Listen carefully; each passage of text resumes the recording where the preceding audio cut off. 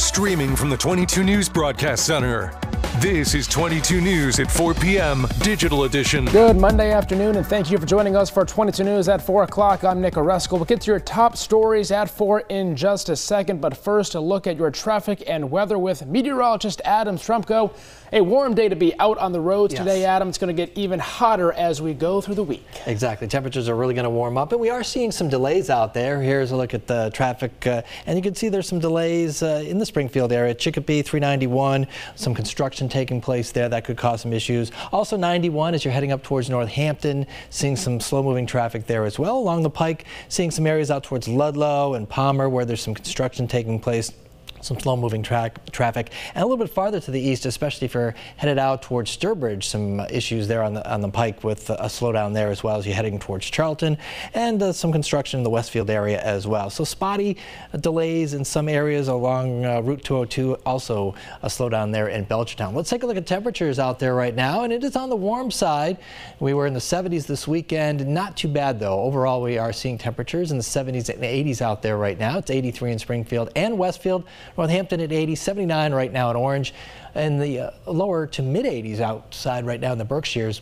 82 right now in Pittsfield, 85 in North Adams. Here's a look at our clouds and radar, and we are tracking some mainly high clouds that are going to kind of move on through as we head through this afternoon and as we head through tonight. It's going to be temperatures that will be dropping down into the 60s tonight, so not quite as comfortable as it was the last couple of nights, but we are tracking that big warm up on the way as we head over the next several days, and we'll show that to you in just a few minutes. Nick?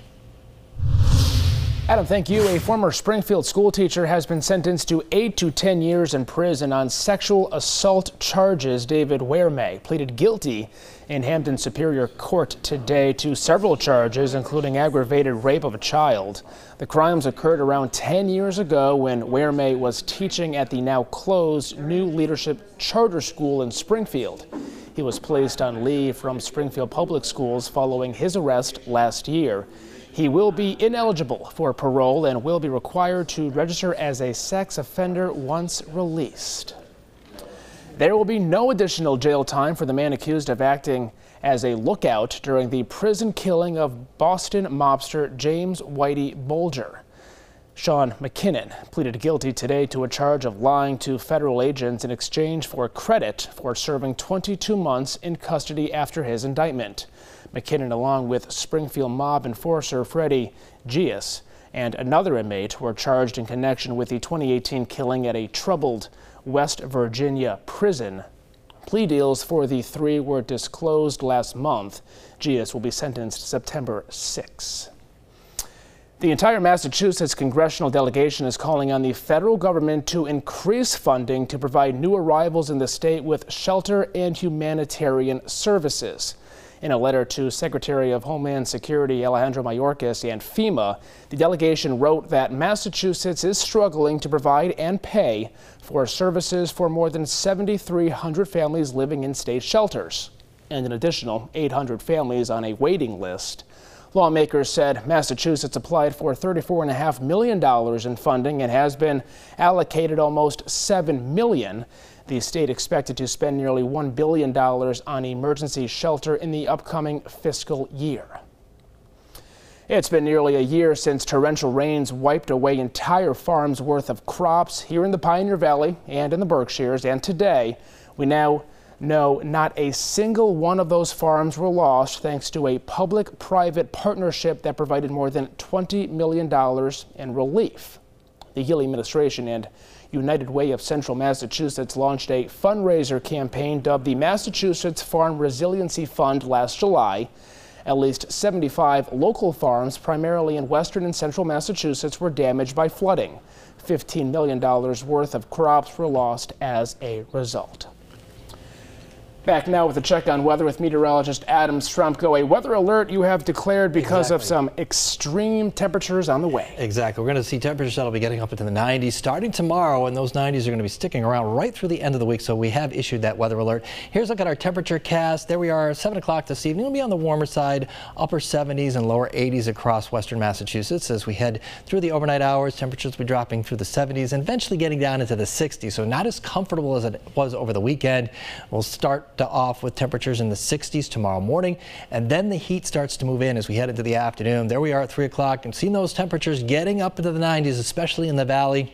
94 Springfield, 91 Westfield, Northampton 93, Greenfield 93 as well. Upper 80s to right around 90 in the Berkshires. There's a heat advisory in effect for all of western Massachusetts tomorrow afternoon into tomorrow evening, and that continues for some areas right through the end of the week. Temperature cast as we head into early Wednesday morning. It's going to be a muggy start. We're going to see those temperatures in the 60s to right around 70 degrees, and then that heat continues on Wednesday, seeing those temperatures once again in the 90s, may even be a little bit hotter than this. But definitely low to mid 90s, perhaps even upper 90s in some areas as we head into Wednesday afternoon, and that's going to continue Thursday into Friday as well, Nick. The U.S. Surgeon General is pushing to require a warning label on social media platforms. In an opinion piece for the New York Times, Dr. Vivek Murthy called for a Surgeon General's warning label to be placed on social media platforms similar to those warning labels that appear on tobacco and alcohol products. He noted that studies have shown that warning labels on tobacco products can increase awareness and change a user's behavior. Murthy called for legislation from Congress.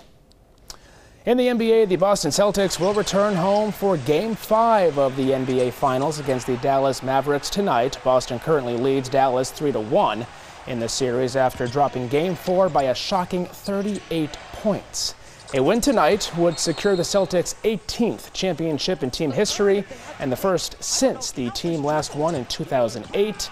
A loss, well, we won't go there. The Celtics enter the game as 6.5-point favors. Tip-off is set for 8:30 tonight.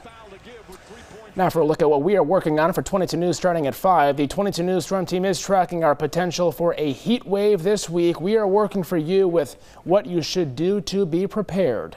Plus, we'll take you to the groundbreaking for Square One's new location in Springfield.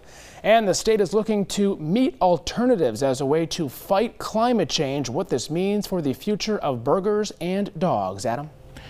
Nick, here's a look at traffic, and we are seeing quite a bit of a backup right now on 91, especially between East Hampton and Northampton. So you're going to be traveling in that area. Count on slowdown, or really traffic looks like it could be pretty much at a standstill there. Also seeing some delays on the Mass Pike, especially out towards Sturbridge near Charlton. Looks like traffic is pretty much at a standstill over there, and some spotty areas where we're seeing some slowdowns out towards Ludlow on the Pike, 391, Chicopee area, 91 as well. Some slowdowns and some construction taking place.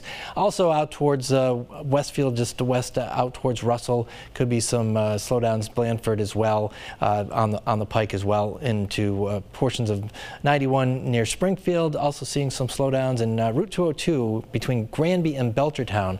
Looks like some slowdowns there as well, Nick. All right, Adam, thank you, and thank you for joining us this afternoon for 22 News at 4 o'clock. We're back tonight at 5 with all your local news and weather. Of course, those updates anytime on our website and the free 22 News app.